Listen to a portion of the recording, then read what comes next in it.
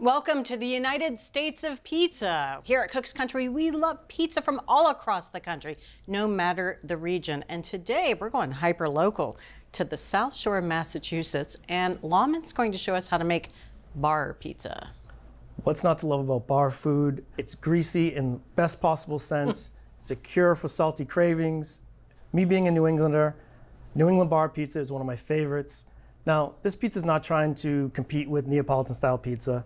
This thin crust, delicious pizza is good on its own. And if you can't make it to the bar, I want to show you how to make it at home. Now we're going to make the dough from scratch. Great. Now this isn't any kind of go to the store, buy some pre-made dough, roll out pizza. So here I have 8 1/3 ounces of all-purpose flour. I'm going to add 1 tablespoon of sugar, 1 teaspoon of rapid rise yeast. We're just going to buzz it for about 3 seconds just so it combines.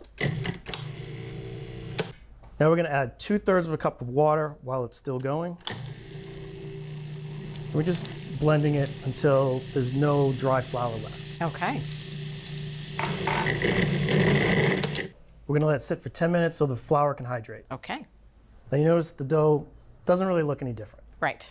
But once we add 1½ teaspoons of olive oil, 3/4 teaspoon of salt, we're going to buzz this for 30 to 60 seconds until it forms this nice sticky ball that clears the sides.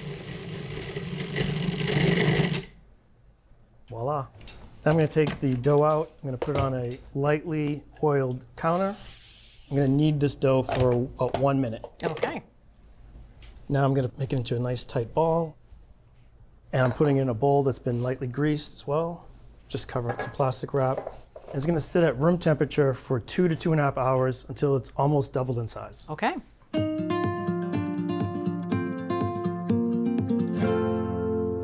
While the dough's rising, we have plenty of time to make a great sauce. To start, I have 14½ ounce can of diced tomatoes, Okay. 1 teaspoon of extra virgin olive oil, ½ teaspoon of dried oregano, ½ teaspoon of sugar, 1/4 teaspoon of salt, 1/8 of a teaspoon of pepper flake, Nice.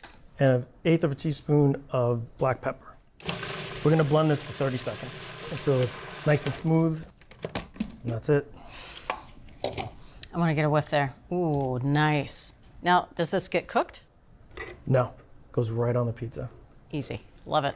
Now I'm going to make the topping for the pizza, which is a combination of cheeses. First, we have our mozzarella cheese. You want about a cup of cheese, and you want to make sure you shred it yourself because pre-shredded cheese doesn't melt the same way. That's right. No, sometimes it has the cellulose that's added to the packaging, and it'll prevent it from melting into a big, beautiful pool. Exactly. I mentioned those 2 cheeses that we're using. This is a sharp cheddar cheese. It gives the New England bar pizza its classic tang flavor. You don't want to use extra sharp because it's going to create a pizza that's a little too greasy. Now let's talk about what we're going to cook the pizza in. Pizza. He is from New England. I am. Yep. So I have 2 9-inch cake pans. The darker color is going to help with browning. And to further help with browning, I'm going to add 1½ teaspoons of extra virgin olive oil to the pan. Oh, I love it when we do this. We do it sometimes with focaccia or pan pizzas where you get that little bit of oil in there and it almost fries the dough. Exactly. Oh, yeah. Sauce, cheese ready. Just waiting for the dough, right? Just waiting for the dough. Waiting for good dough. The dough is ready. It's been about 2½ hours. Doubled in size, I'd say. It absolutely has. A little flour down. I'm going to cut it in half. So we're going to have 2 pizzas. Right. I'm going to give you 1 so you can help me make them. You don't have to ask me twice. I love doing this. So what you want to do first is make a ball. How's that? Looks good. Then you're going to take your fingertips and you're going to make a 6-inch disc. We're going to end up rolling it out to a 10-inch round. So this is kind of getting us halfway there. Gotcha. All right. What do you think? It's not as good as mine, but it'll do. Now we're going to roll into a 10-inch round. All right. I will say it doesn't have to be perfectly round. New England is famous for their amoeba pizzas, correct? What do you think? I assure you, when it comes out of the oven, this will be a round pizza. Awesome. Now we're going to add the dough to the pan. When you add it, you want to give it like a 1/4-inch lip going up. Okay. Very thin. All right, this is going to be a very thin crust. Now we're going to add 1/3 of a cup of sauce. right here. All right. Just gonna add that right in the middle. Take your brush it around, get up on the sides. All the way up on the crust? All the way up on the crust. Yes. Next, we're gonna add the cheese combination. Yes. Now you wanna make sure you get some of that cheese up onto the sides. Oh, yes. So you get that little bit of lacy fried cheese frico. Okay, now we're gonna bake the pizza at a 500-degree oven on the bottom rack closest to the heating element. We want the crust to get nice and brown, the cheese to be bubbly, almost brown. It's gonna bake for about 12 minutes. We're gonna be rotating halfway through.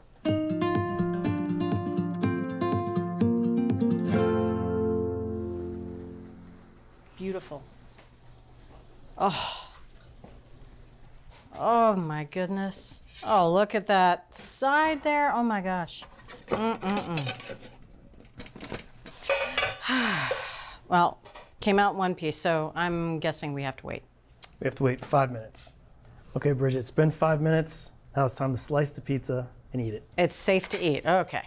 Half for you, half for me. Look at that lacing. And the cheese on top is lightly brown, but you get that nice deep color on there on the sides. It's a good pizza. It's really, really good pizza. I mean, the cheddar, adding some tanginess to the mozzarella. I do like the little bit of cheese grease on top. It's not a pizza without that. I love the grease on this pizza. Slightly salty. Yes. It's a little bit sweet. You have the crunch of the crust. I think it's a really good pizza. And if you would love to make this hyper-regional bar pizza at home, use the food processor to make both the dough and a quick sauce.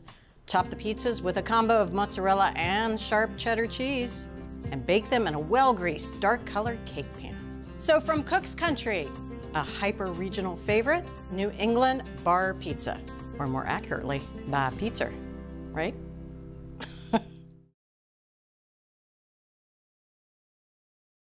Thanks for watching Cook's Country from America's Test Kitchen. So what'd you think?